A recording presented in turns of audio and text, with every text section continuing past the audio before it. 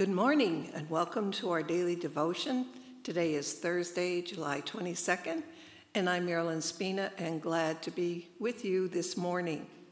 I hope you continue to feel connected and uplifted through our streaming worship services and daily devotionals. And if you have any problems connecting to any of these, please call the church office for assistance. And on behalf of church staff and council, again, thank you for the way you continue to support Lord of Life and all its ministries.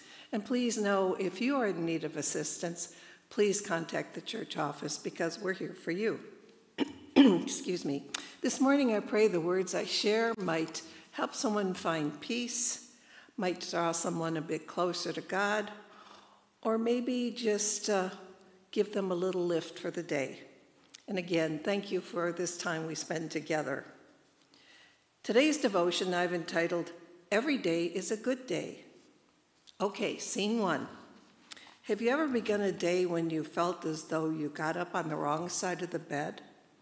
Maybe it seemed that you were having a Murphy's Law day and that Murphy had it out for you. You overslept, didn't have time for morning devotion, ran out of coffee, tripped over the dog and stubbed your toe. The washing machine didn't drain. You forgot to mail the insurance check, etc., etc. You get the idea. Now, let's move to scene two and start over. Scene two. You opened your eyes to an alarm ringing, maybe after hitting the snooze a time or two. You think of reciting a simple prayer, for example, Good morning, God. This is your day. I am your child. Please show me the way.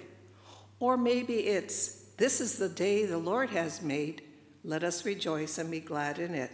That's direct from Psalms 118:24. You utter your simple day and your day begins.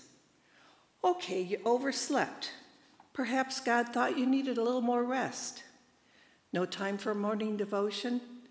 God is patient and understanding, but why not vow to put a devotional book or a Bible maybe in your bathroom so you can spend a few minutes with him at the start of each day? No coffee left? Tea's a good substitute. The dog is in your path? How great to be greeted every morning by the happy bit of fluff. Insurance check late because you forgot to mail it? Call the insurance company. Explain the delay. They'll understand and appreciate your call. And here is just one more greeting to consider as you start the day with God. It's a Bible verse, and I think easy to remember. Remind me each morning of your constant love, for I put my trust in you. My prayers go up to you. Show me the way I should go. Psalm 143:8. We are truly on the way to a positive day every day when we start the day with God. This is the key that makes every day a good day. Amen. Please join me for a word of prayer. Dear Jesus, help us to remember that everything begins and ends with you. Remind us to start each day with you. With you front and center in our lives, every day can be a good day. Lord, we ask that you keep watch over your children, whether they're relaxing at home, at work, serving others, or on the road. Each one needs your special touch. And Lord God, there are so many who need your healing touch and love. We ask that you wrap your loving arms around those who are struggling in many ways with health issues, long-term illnesses, relationships, financial issues, decision-making, and simply striving for peace. May they feel your presence and strength, and may we pause now and bring to you those other concerns in silence that we carry deep in our hearts.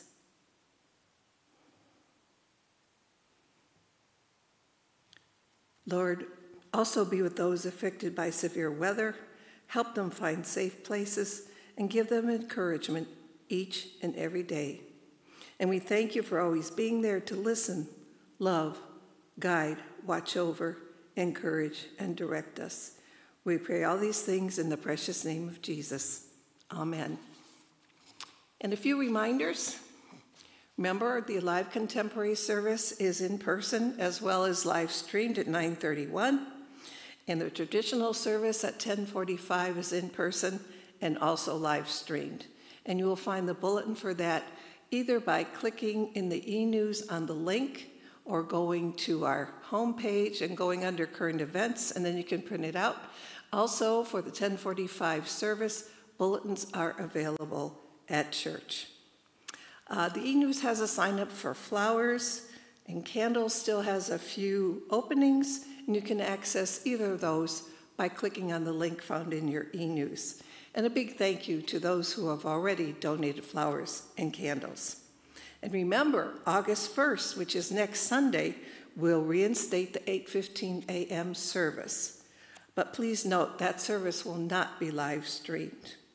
And Kidspiration is now at both services at 9:31 and 10:45. But be sure to sign up your child or children using the link found in the e-news, because we want to make sure that your children have a fun experience and are safe. There's other important announcements in the e-news. I would encourage you to read it.